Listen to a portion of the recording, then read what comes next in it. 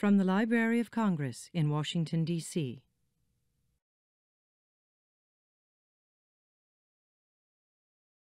After the cattle are all worked and branded and all the selling cattle are put out in the fall, we used to have a barbecue and a rodeo and invite all the neighbors and the people in the valley and people around the northern part of the state. We barbecued the beef in the ground there, which is an old Spanish way to do it. Well, my dad had a secret barbecue recipe or for sauce. I don't know what was in it. And of course, we never rubbed anything on the meat when we cooked it. We always had the sauce there put on the meat after as you ate it. Well, we started out with just about 15 or 20 cowboys that we invited, and they brought their families. And then the next year, people heard about it. A few more wanted to come, so we quit making it invitational fare, just threw it open. Naturally, there's more people came, and the thing spread by word of mouth, and then there's people started coming from Jordan Valley and Denio and Lovelock and Battle Mountain.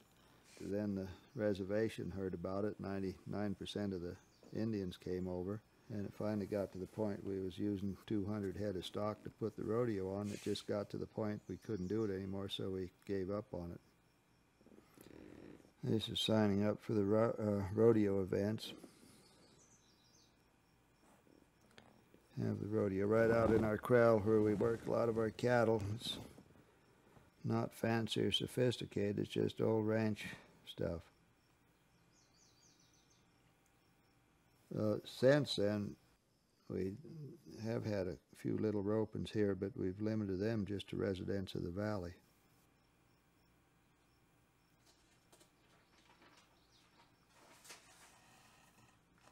This is hard to really talk about. You get on there and you know how to stay on, or you don't.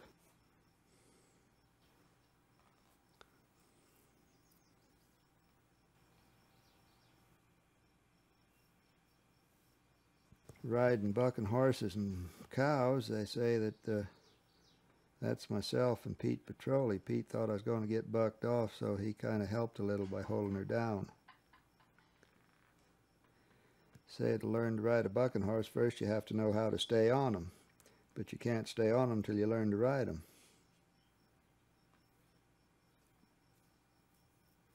That's my dad and I and a little horse we call Rabbit. It's calf roping.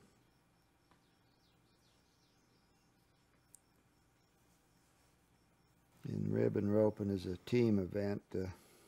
Each roper has a girl, and the roper, he ropes the calf, and there's a ribbon tied on the tail. The girl runs off out and takes the ribbon off the calf's tail, brings it back to the judge.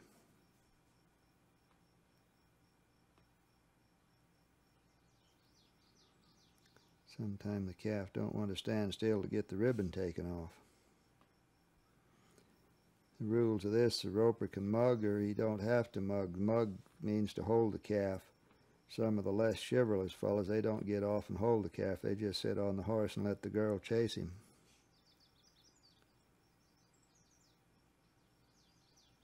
That's myself and a lady from Reno. This is Jane Angus here. In the wild cow milking, you turn out a wild range cow, and roper goes out and ropes the cow. Fella called the mugger, he runs up and grabs the cow by the head and holds her while the roper gets off and milks the cow in a pop bottle. Cows, they don't go much on that being milked thing. They don't cooperate worth a darn. That's one reason people like this, you know.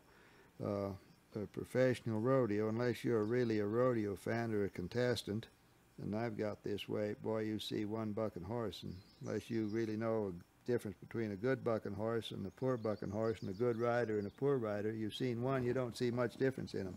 There is a lot of difference, you know, if you can really tell, but that's why people like this. We had so many of these novelty events. There's the mugger going in after the cow.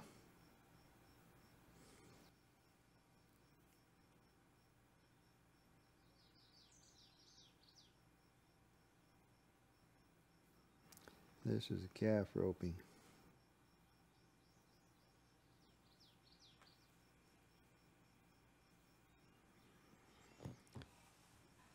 No one done sounded as classy or as fancy or as fast as the professional rodeo cowboys here, but they probably had a lot more fun.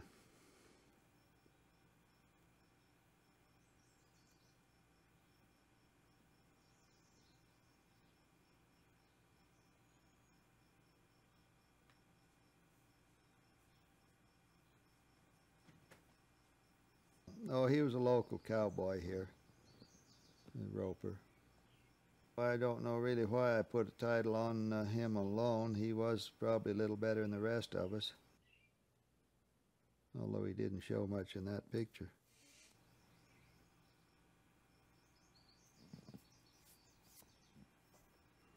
This is the cutting horse contest, where you cut an animal out of the herd and work him to show how your horse works. This is a contest to show who has the best trained and the best reined horse. Cow horses are specialists too.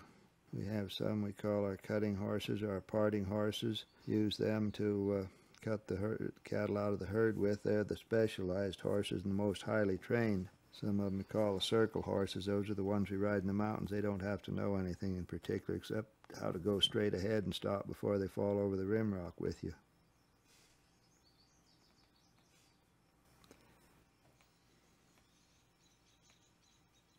We gave a little buckle to the fellow that accumulated the most points in the contest.